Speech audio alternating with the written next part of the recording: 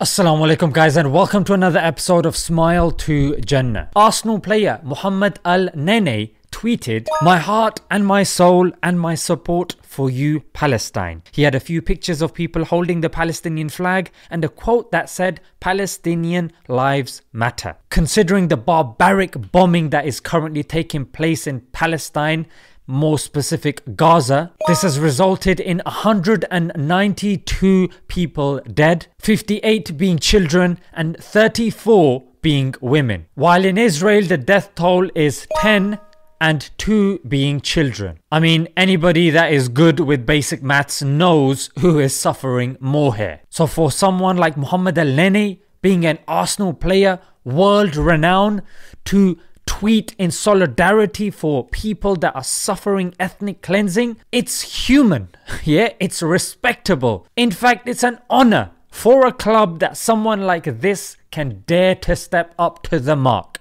right? Well, I thought so too. But during this current apartheid that's taking place in Palestine, some wolves in sheep's clothing are making themselves known to the people. One such wolf is Arsenal sponsor Lavazza. Yes, that's right, the crappy coffee company. They said, and listen to this and try listen without cringing, yeah?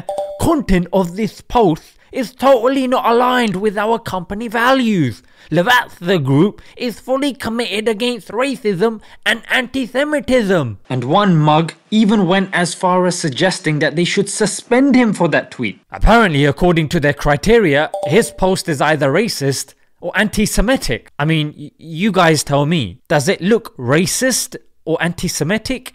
No. Well, it seems like some people have hijacked this term of anti-Semitism, and it's unfortunate that those people that are legitimately facing anti-Semitism, they're not being taken seriously because of mugs like this. No pun intended.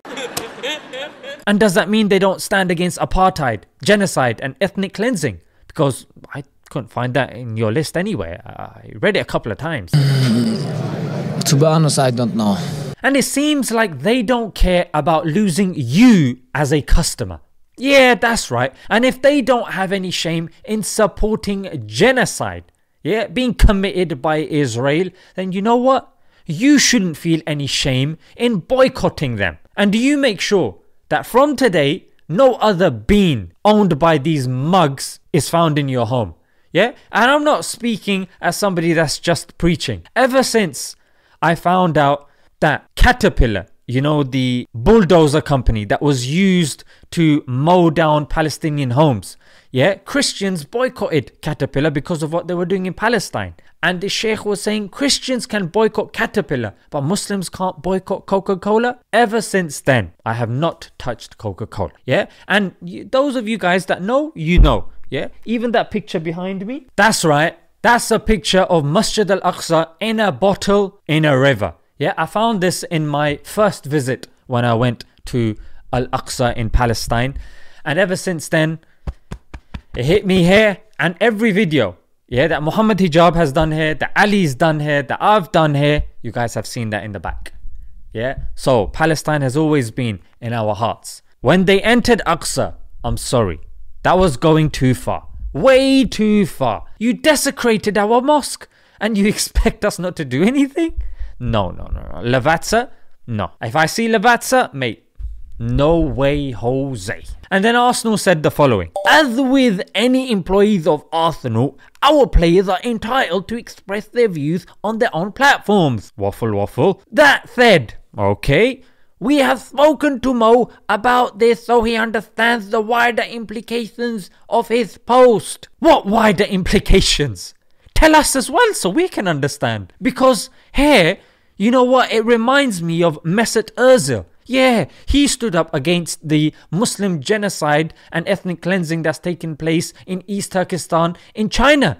And you know what happened? When China had a stroke and hit back, you guys didn't back him one bit. And fast forward, when it came to BLM, Alhamdulillah, yeah, all praise be to Allah, and thank God you guys developed some sense and you backed the players. Yeah, you didn't have meetings expressing concerns of any wider implications and all that nonsense, mate. You and the players pushed what was right. But it seems that if any issue concerning Muslims in particular comes up, Arsenal seems to have a problem with it.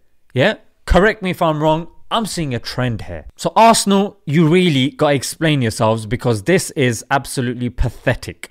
Yeah, you cannot be sitting in the middle. Oh, wait, wider implication. Well, let me tell you about the wider implications of allowing genocide and ethnic cleansing taking place. Yeah, the wider implication is you are arming people that our children will have to face up to. Yeah, that's the problem that we had with other German leaders of the past. You know what I'm talking about. So what we do is when we see stuff like this happening, I'm sorry, it's all clear. Yeah, but let me end with a good story. Yeah, as you guys know, the owner of Chelsea, Roman Abramovich, he is a funder of the Zionist settler group Ilad, who is cleansing Jerusalem of Palestinians. So a couple of days ago, we saw poetic justice when Leicester City came head to head with his club Chelsea in the FA Cup final, and alhamdulillah thumma alhamdulillah, Leicester won. And not only that, here you can see Hamzah Choudhury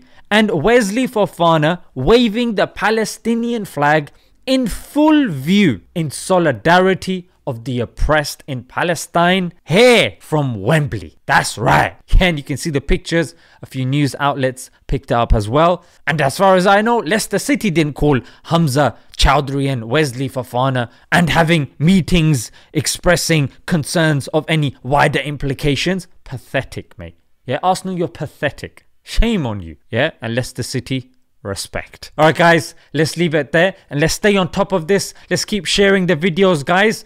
This is definitely hurting them. You can also see, yeah, Israelis are paying for adverts to go in front of our videos. Pathetic, mate. Yeah, pathetic. You're showing your weakness and we're gonna exploit it. Yeah, until you stop oppressing our brothers and sisters. Until next time, guys. Assalamu alaikum.